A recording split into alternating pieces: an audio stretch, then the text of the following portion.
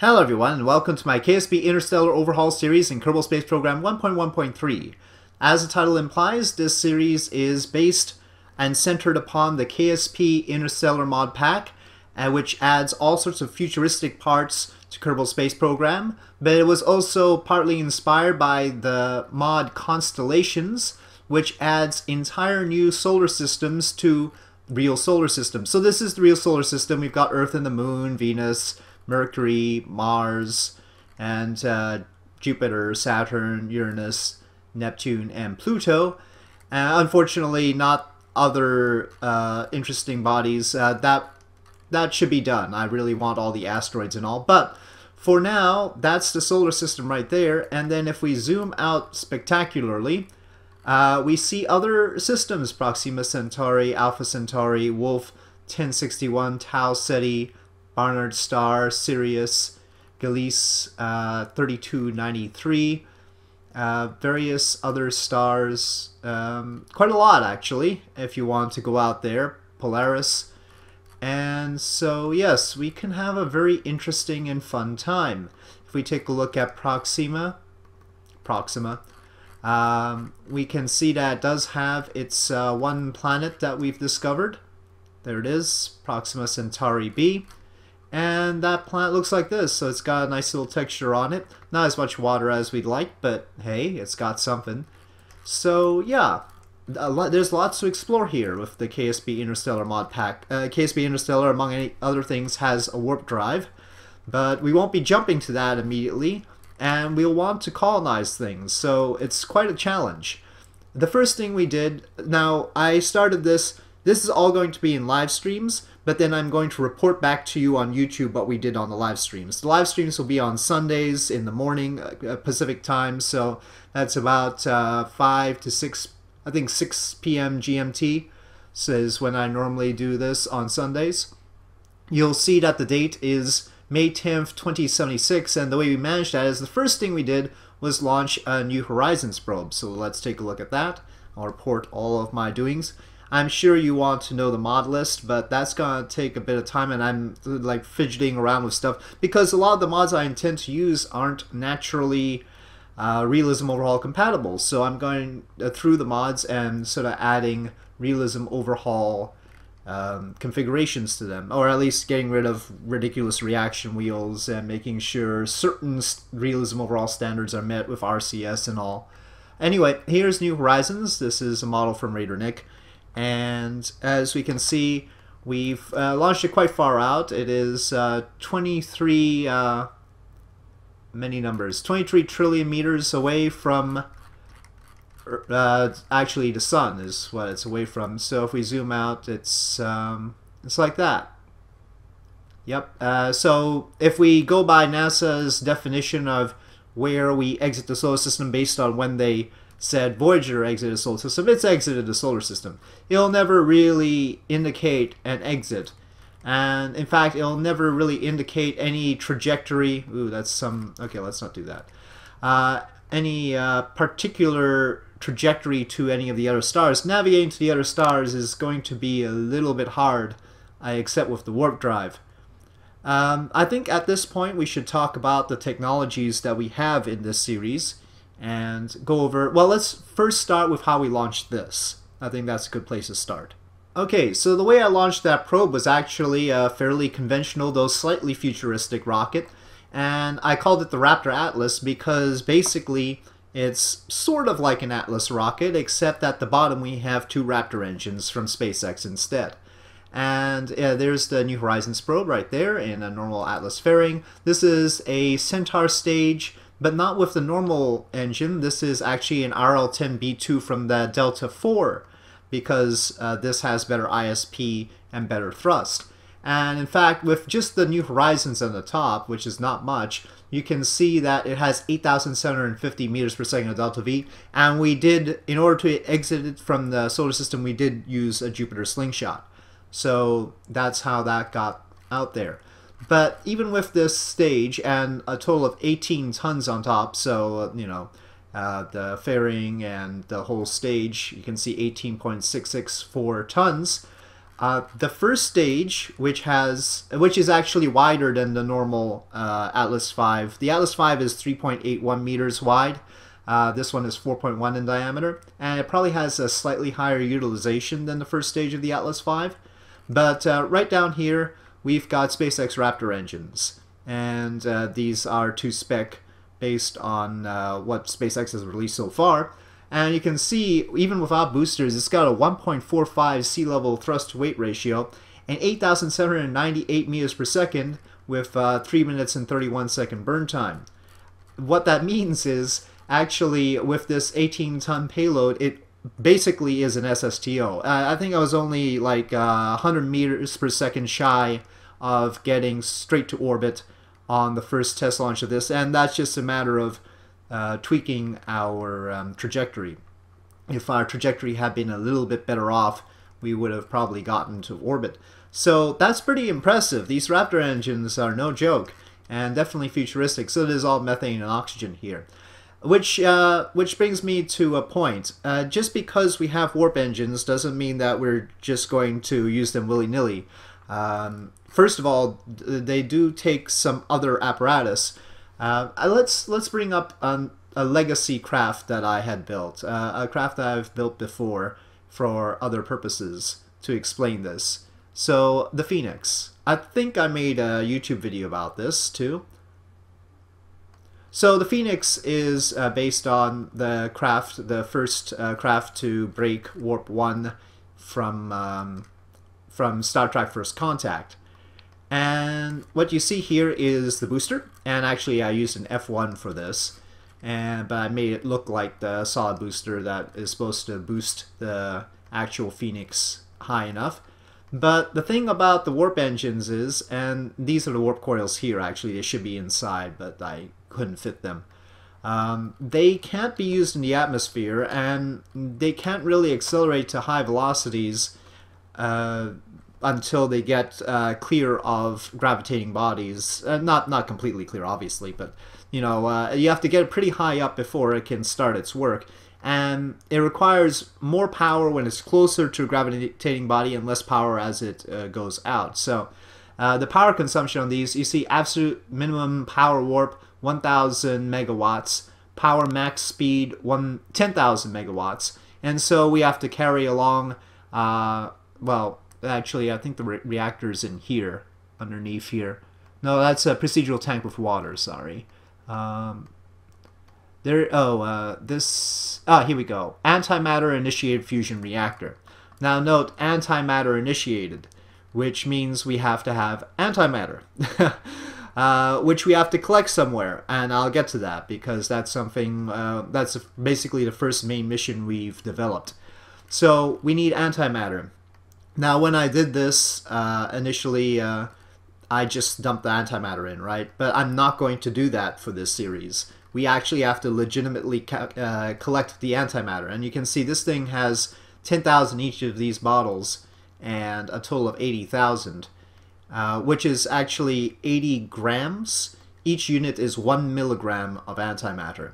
So most of the volume of this is trying to contain it. See, current 10 grams, maximum 10 grams of antimatter. I noted the water tank here, and that's a lot of water. It's 15 tons of water, and that is because we use that to send through this antimatter initiated fusion reactor, which accelerates the water particles, and we shoot it out to create thrust. And so our early futuristic engines, a lot of them may be these sorts of engines that use a nuclear reactor to accelerate things. And that's sort of like NERVA, except in this case, instead of the nuclear reactor just being a fission reactor, we have a fusion reactor that's initiated by antimatter. And what do we get out of that? Well, we get a nozzle with ISP of 1,400 is the max. And the thrust, well, the thrust is pretty formidable. You can see here we do have to throttle it down by quite a lot, which is easy enough because we just reduce the flow of the water. So that is possible. You can pick different propellants like carbon dioxide and stuff because, well, you're just sending it through the reactor, and there's a lot you could send through a reactor to get thrust. But yeah, so we've got a high thrust setup with the water, and that gets us to the high altitude we need to initiate the warp drive.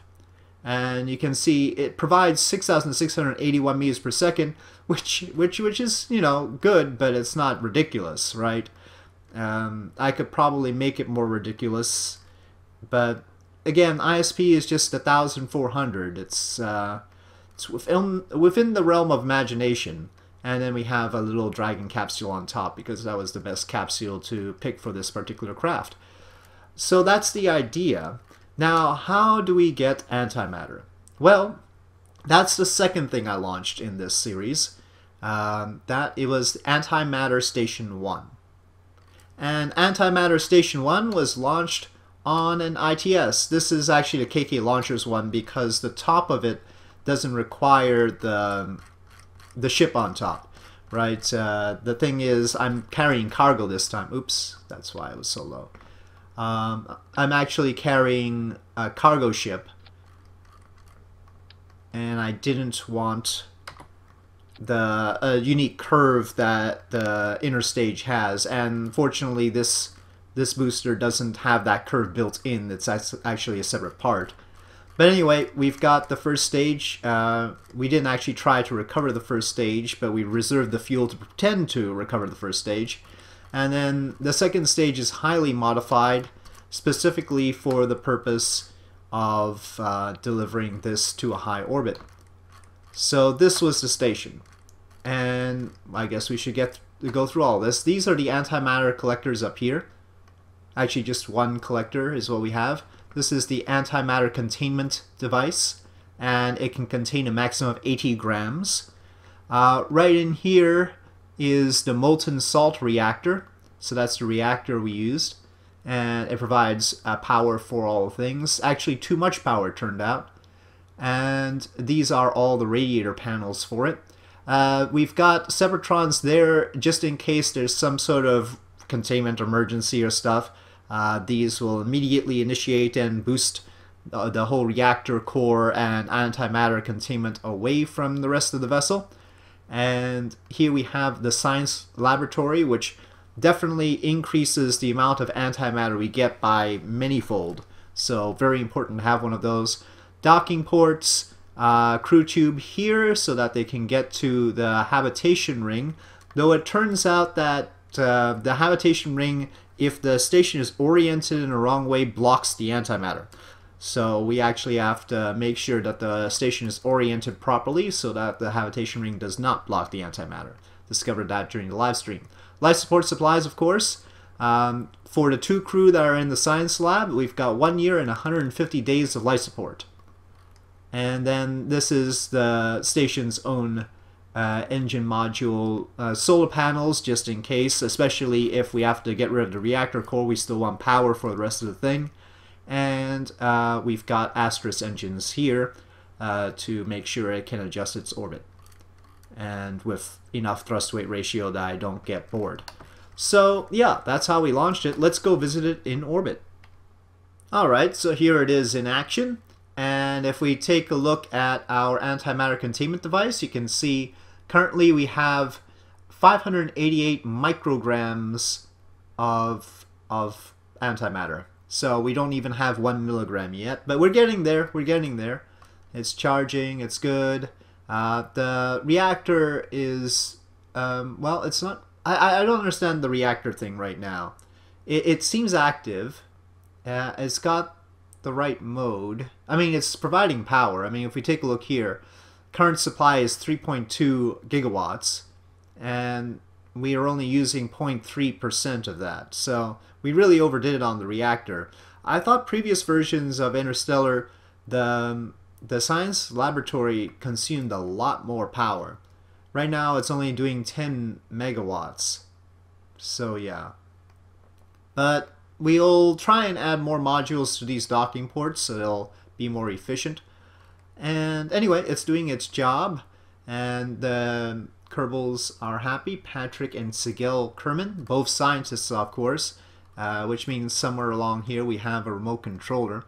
I think it's that's the reaction wheel. There it is, guidance unit 2 meters.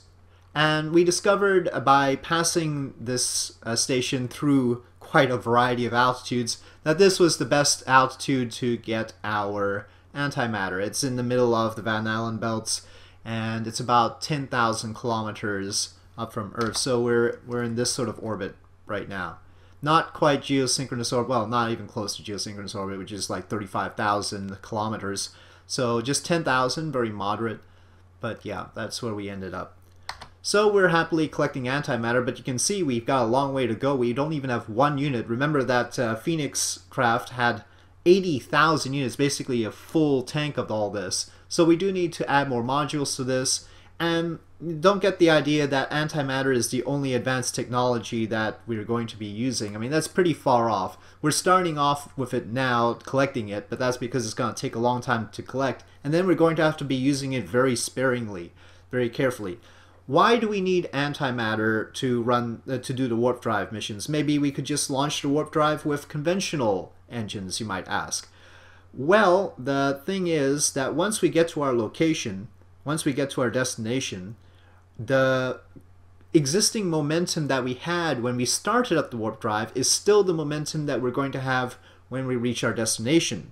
Which means, just like when you get to the moon, you have to slow down in order to get to orbit. Well, we're going to have to slow down in order to make orbit or go anywhere in the new star system that we reach with the warp drive. So that's the trick. That's the trick. And in orbit around Earth, your momentum is around 7,800 meters per second. So you're going to have to figure out whether that's going to be enough to escape the pull of the gravity of the star that you're going to be approaching. Maybe you actually have to speed up to avoid actually crashing into the star or something. It's going to be quite an adventure to figure out the dynamics of getting to another star system. And we're going to be, of course, going to other planets first. Let's take a look at some of the technologies and parts and mods that I have in the VAB to work with to build our craft. I think the best way to cover them is just go through the fuel tanks. You can see the normal fuel tanks here. There's some that are attached to the Raider Nick American probes that I've got in there. I just add Voyager, New Horizons, the ones that left the solar system. Here we have nuclear fuel drums. So that's for enriched uranium for reactors and such. And we've got USI colonization parts. So yeah, when we colonize, we'll be using USI colonization, the 1.1.3 version of USI colonization, because to get all these mods working in 1. I don't think they're all working for 1.2. So we're in 1.1.3. Realism Overhaul is active, and I'm going to continue to, so you can see modular fuel tank with all the real fuels and stuff like that. We've got FAR and real heat, etc. And so we're going to be working with all that, and I'm going to make sure all the additional mods like Lackluster Labs, for instance, I have here. And so I've created additional configurations, work in progress, Realism Overhaul. And what I did to the Lackluster Labs parts is add a Methalox. Well, let's add one here. So they've got methane and oxygen set up, and that scales the mass and the volume of it scales properly. That's nice. And we could have liquid methane, liquid oxygen, and then MMH and N2O4 is supplanting monopropellant. So yeah, those are now useful. And further on, we see the interstellar pack tanks, deuterium, tritium, and helium-3 for the fusion reactors. Lackluster Labs, I've even adjusted the engines. So here we have, instead of the normal Lackluster Lab engine, is a Gimbling Super Draco pack. I have no idea why it's in fuel tanks. I certainly didn't put it there, but that's basically 4 Super Dracos and everything. And also we've got a Methalox version of Dracos, which fits perfectly with our fuel tanks, right? We can set up the fuel tanks for methane and oxygen, which the Methalox Super Draco would use. And those are the stats for the Methalox Super Draco. But also didn't want to scale. I wanted to change the setup. MMH and N2O4 is the fuel that the regular Super Draco uses. So we're pretty good on that sort of thing. Mark II expanded or extension, I forget what it's called exactly, but yeah, new Mark II parts and the Mark IV parts. So we've got these big sort of ships, and I've rescaled them to be Realism Overhaul scaled. So the Mark II parts are scaled to match the Realism Overhaul scale convention, which is 1.6 times the size of the regular one. So here's a rescaled Mark II cockpit, and so that fits with that inverter. And if we take a fuel tank, normally this would be 1.25 meters, right? But if we take a one of these procedural tanks, oh, and I've got the Pika X tanks, which have extra heat shielding. So that's another mod that I made. Well, modification on the existing procedural parts. So you can see the diameter is greater than 2 meters here. It's actually 2.5. So yeah, but that's that was the Mark II cockpit was resized by Realism Overhaul, and I just made sure the other Mark II parts match that. Okay, and other stuff that you should know we have SSTU engines, not the rest of the SSTU parts, just in case we need those. We've got a variety of solid boosters, jet engines from AJE, and yeah, so we're not lacking in chemical rockets, is the point. Nerva, this is a non-RO Nerva, though I wasn't able to adjust that. I've got a work in progress one. We've got a work in progress linear aerospike based on the J2T, and that's 2 J2Ts right there. And this is a radial nuclear engine. I think I might want to make that bigger. Yeah, and rescaling it would actually change the thrust of it too. But I just think the physical model ought to be bigger for that nuclear engine, though it's not as high powered as the Nerva. It's actually 1.82 tons with a max thrust of 69.5 kilonewtons. There was a Realism Overhaul configuration for a bimodal nuclear engine, and so I just copied those stats. So I didn't make up the stats, I just copied them off of another Realism Overhaul configuration. So that's what we got, 930 vacuum ISP, and apparently those are real stats for a real bimodal nuclear engine. And yeah, other things, we have a tokamak fusion engine. So these are the interstellar stuff. So if you want a fusion engine, there's a fusion engine. Costs a bundle, 1 million funds. Vasimir engine, for those who would like that sort of thing.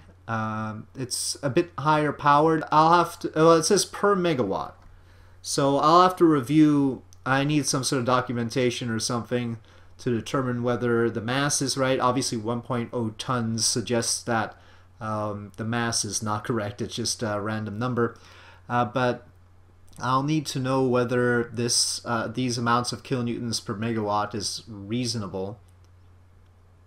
Yeah, I don't know how much thrust we get per megawatt from a Vasimir engine. So that's why it's work in progress. There are a lot of numbers to be reviewed and questioned. Nuclear ramjet engine, who knows? I mean, that's a tough one. That I have no idea how to judge. Plasma thrusters, though, I mean, it's just 7 kilonewtons per megawatt. What's the ISP on this? Well, that's a 0, but I guess we'll have to attach it to something. Oh, well, here we go. ISP 11,000. So this is sort of like one of those, it's like ion engine class kind of thing, but the thrust is pretty high, so we'll have to look at that. And so that's the work I need to do. Yeah, magnetic nozzles and all. I think as far as thrust is concerned, the whole attaching antimatter to an antimatter initiated fusion engine and then having that expel water out the back, that setup, at least I'm reasonably confident that the numbers are not crazy. As the ones that I'm actually questioning are like the ions, the Vasimirs, the ones that are really low thrust normally, and whether Interstellar is overdoing the thrust on those, or whether we need to make them heavier to simulate like a cluster of ion engines sort of thing. Actually, I made some clusters of ion engines somewhere around here using the Lackluster Labs parts, but they're not showing up, or they ended up in the fuel tank category. Here we go. Radial ion cluster. You can see 24 ion engines producing 0.001 kilonewtons, so 1 newton. That ISP, though, seems wrong. But, yeah, I'll need to take a look at that. So, there's a lot to be done. And I think this is going to be an interesting thing. If you want to see the launches, of course, you're going to have to show up for the live streams. But I'll go over what we've done so you can see the interesting crafts that we've built and, you know, what we've accomplished on the live streams. So I hope it'll be fun for everybody. All right. So thank you for watching. I hope you enjoyed this video. If you did enjoy this video, please do press like. If you have any comments or suggestions, please leave them in the comment section below. And I'll see you next time.